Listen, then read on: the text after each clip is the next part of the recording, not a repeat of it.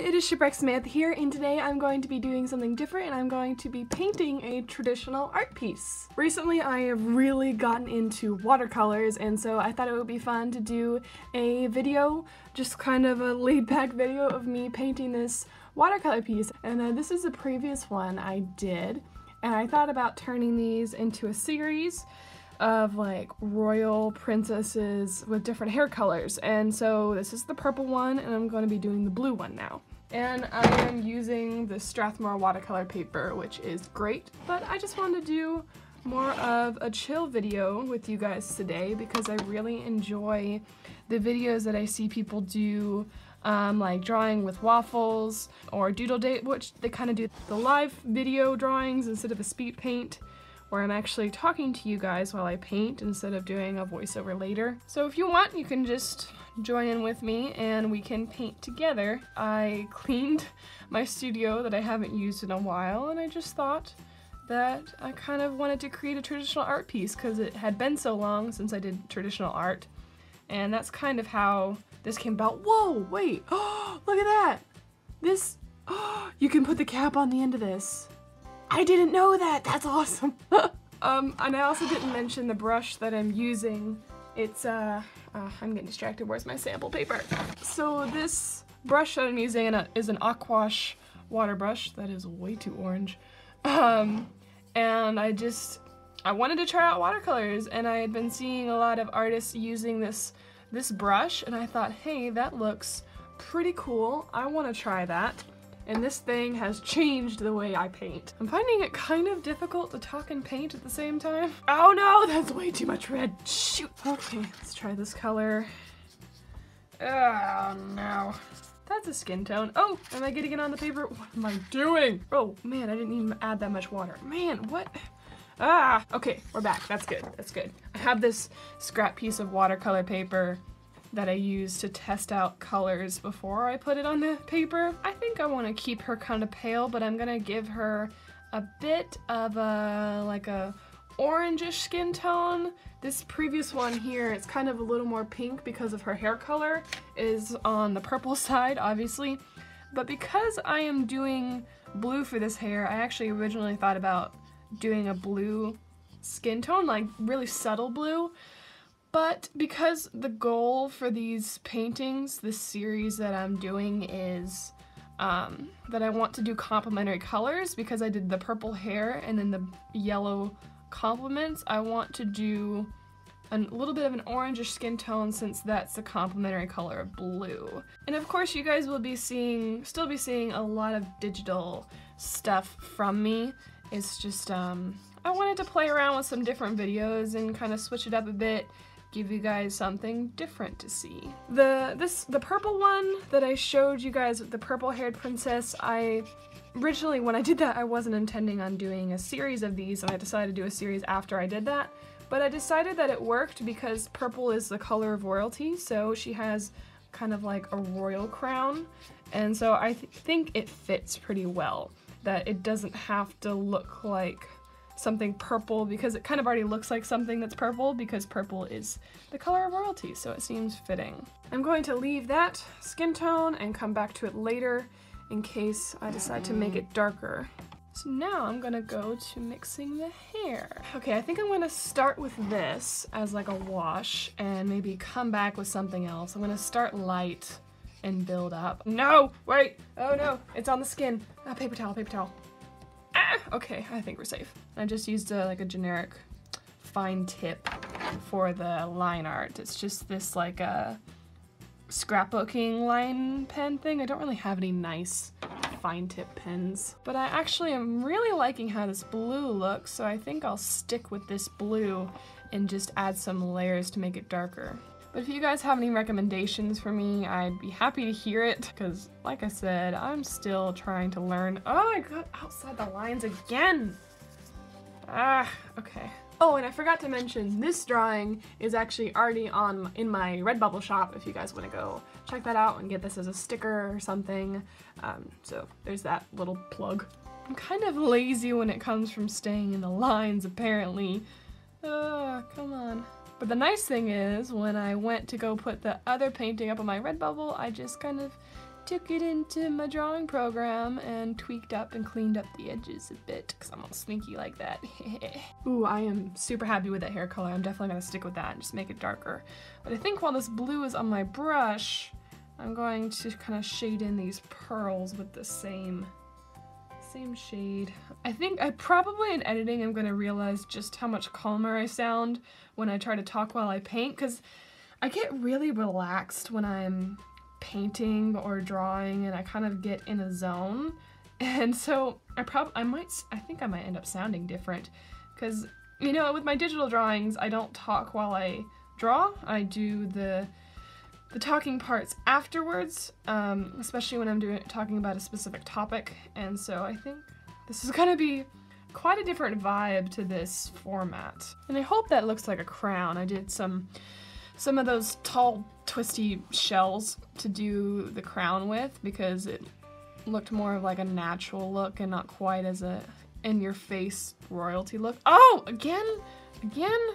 Really? I feel like I'm just kind of like talking through the process that I normally think in my head, but right now I'm thinking it out loud. Oh, and I should probably explain why you see all these boxes. That's because I'm filming this on my iPad. I have it propped up on like a huge stack of boxes. See, the reason I didn't like watercolors for so long is I didn't know how bright you could get colors. And I would totally buy this watercolor set again if I knew where it came from, but I don't, and it's bothering me because there's no name on this set. There's nothing that has a brand or anything, and I'm like, please tell me where did you come from? So if anyone knows what this watercolor set is, please tell me. I haven't even finished coloring the rest of this. I'm just like, I want to shade hair because I like shading hair. My family has asked me before, like, how do you decide where the shading goes? And I don't have a specific answer. It's mostly just I've spent so much time observing in real life and photos that it just kind of becomes natural that I decide where the shading goes, and it just becomes second nature on where I put things. A lot of watercolors I saw, like watercolor paintings I saw when I was younger, mostly involved desaturated, super blended, like landscapes and things like that, and I'd always look at those and be like, it's just not something I would do. I mean, I thought it looked nice, but I didn't like the style. It's never something I gravitated towards, and so I never really pursued watercolor because I was like, you can't control it and you can't fix your mistakes, and it's like, I never liked that until I learned, you really can fix mistakes. I already have fixed several. It's just you have to be careful because once it dries, you commit to it. That's really the only difference, because with acrylics you can paint over something no matter what because of how opaque it is. But because this is a transparent medium, you can't go back over an area and completely cover something up, but that really just isn't a problem if you really plan out what you're doing. So I tried to put a light really close to the painting, but then it made all of the colors look weird, but the problem here is it doesn't look very saturated. Let me try adding more light. I'm not really sure if this is better, but we'll try this. I want it to be light. I don't want to go too crazy with these shells because I don't think these shells usually are very dark colors. I probably should have looked up reference, but we're doing this now. And I think the skin will look better once I add some shading to it. So I'm going to use, oh, shoot. Hope that didn't mess anything up. It's hard to keep everything in frame, and I forget that sometimes I'm not in frame. I don't think about that kind of thing, because usually with digital art, it's on screen that I can move anywhere I want.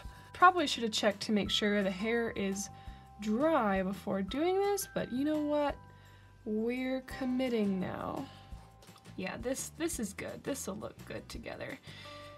It's all about trying to make everything look like it belongs together, and I have a lot of fun playing around with colors, and I've been trying to do better with color theory lately. And I like to add a bit of a wash underneath the eyes. This eye is going to be a bit lighter. I'm also really enjoying just kind of doing paintings that are kind of my own and my own characters. I've been doing a bit of fan art lately, and though I've always expressed that I will never sell fan art, I do still do it sometimes because you guys enjoy seeing it, even though I make an effort to never actually sell my fan art. It's nice to make original stuff that I can enjoy and be like, hey, I made that. When it comes to shading, if people ask me like how to shade and stuff, where there isn't an element of I improvise because I already understand where it goes, it's also really good to understand anatomy when it comes to shading and where to put things. Like I wanted to accentuate a bit of a cheekbone, which is why I did that little bit of shading there. And so there's still a purpose to what I'm doing. Sometimes it's a little more improvised and sometimes it's like I meant to do that because I want to show and accentuate parts of actual anatomy. And if this is a type of video you guys want to see more of, be sure to let me know. These take a little more time to do, but I really do enjoy them, so if you guys do too, I'd be willing to make more of these videos, and maybe just not quite as often as I do digital art, and I still do both, and you'll definitely still be seeing digital art on this account. I jump around colors a lot. Like I'm gonna go back, I'm gonna use this skin tone to actually shade in these shells. Alright, now that the hair is dry, I'm gonna do some more shading. I did not clean this brush enough, shoot. I really like how this darker color is looking. And something I really like is how nice it is that you can layer these colors. I'm really enjoying layering them up because I've incorporated a lot of knowledge of digital art into these traditional paintings. Just like I use layers in digital art, I'm using layers traditionally too. It's just a little bit different. And as long as I view it the same way I do digital art with the layers and apply that to traditional, I can get some pretty cool effects.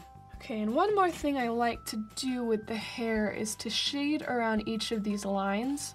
I'm not sure why I do this, but it really makes the whole thing pop. I'm gonna add a bit of blush. I think she needs a little more color. Now I've discovered the way I like to do blush is I lay it on really thick and I dab it away immediately and it makes a nice little gradient thing. I'm gonna start with a light wash of this and go back with a color that's a little more orange since I've already committed to this yellowish color. There we go, that's what I want.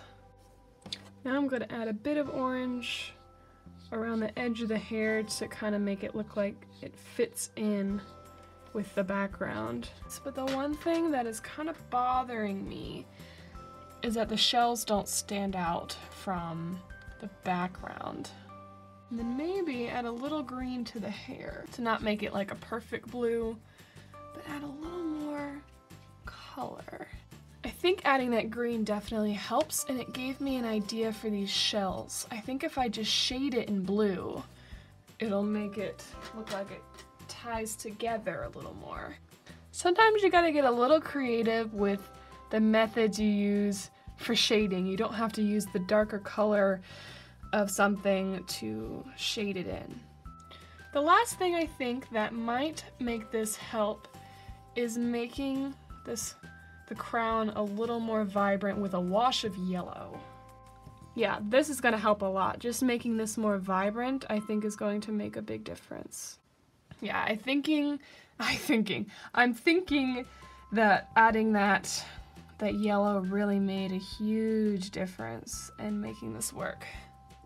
I've accidentally discovered something that makes a lot of sense, in that it's when you shade blue with orange, it actually comes out green anyway, so I think I made a good choice on using green as my third color to match everything. Well, it looks like I am done with this, so I'm going to initial it, and that looks like we are done with this painting. So thank you guys so much for watching, and again, let me know if this is something you guys want to see more of. If this is something you guys want to see more of, I might film the rest of this series as I continue these paintings. And again, you guys can always keep up with my work in progresses on Instagram. And if you're new around here, don't forget to join my pirate crew by hitting subscribe down below, where we have new videos here every Friday and Sunday. And again, thank you guys so much for watching. Don't forget to comment down below and let me know what you think, and I will see you guys in the next video.